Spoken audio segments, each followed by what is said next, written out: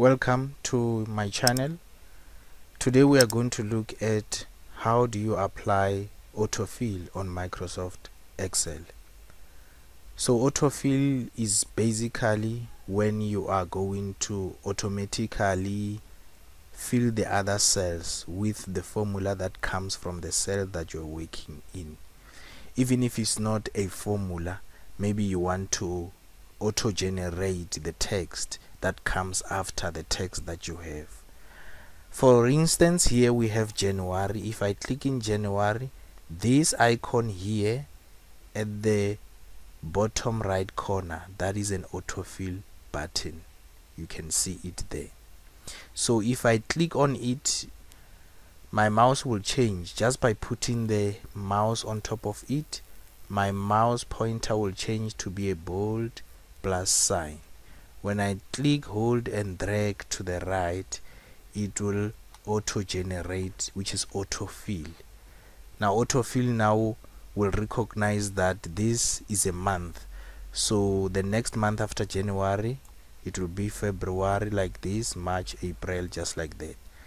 So coming to the days as well, if I autofill Monday, it will generate the next day and give me the days that follow, as you see.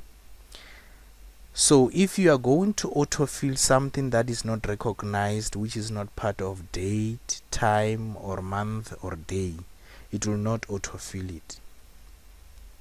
For instance, if I just type the word John and then try to autofill John, it won't automatically generate, but it will actually repeat John throughout.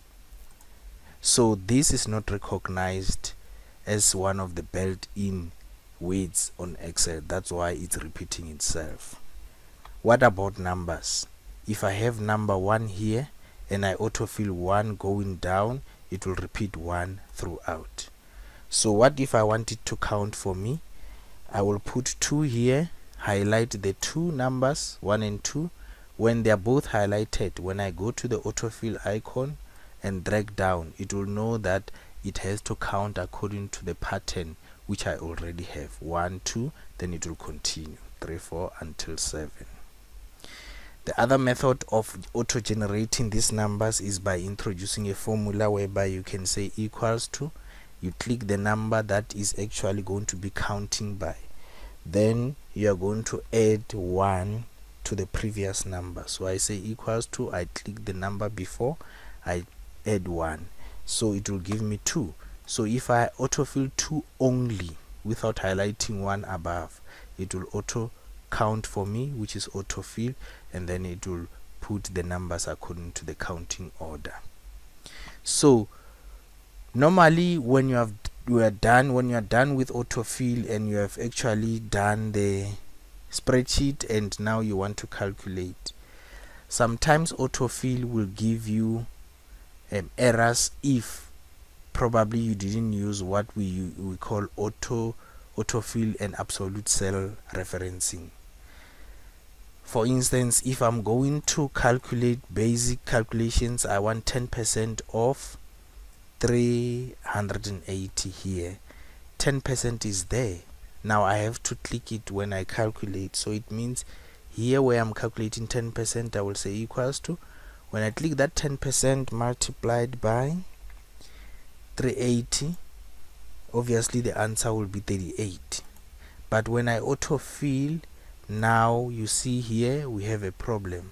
This value is showing that it cannot see 10%, or it cannot relate to the percentage amount that is going to be found for these 2 numbers. So that is when now we have to use absolute cell referencing.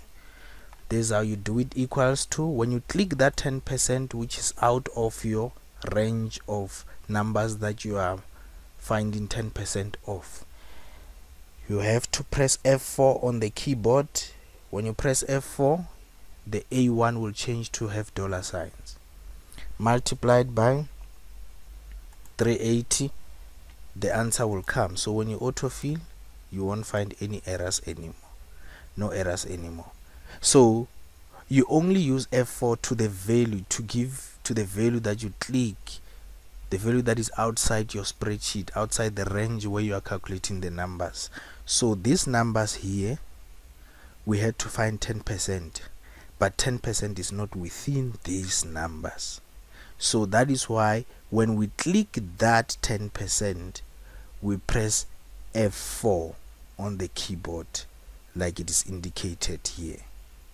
So when you press F4, then it knows that it will have to reference that 10% throughout all these when you autofill. So normally that is the trick.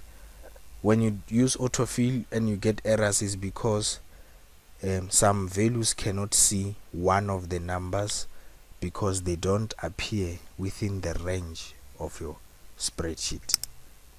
So probably now you understand how autofill works. If it's not a number, if it's text, it must be days and months. But if it's going to be a number, it's either you are actually autofilling because of the formula, or you are actually calculating the numbers and you want them to count like we had them here, as you saw me doing it earlier. Thank you for watching.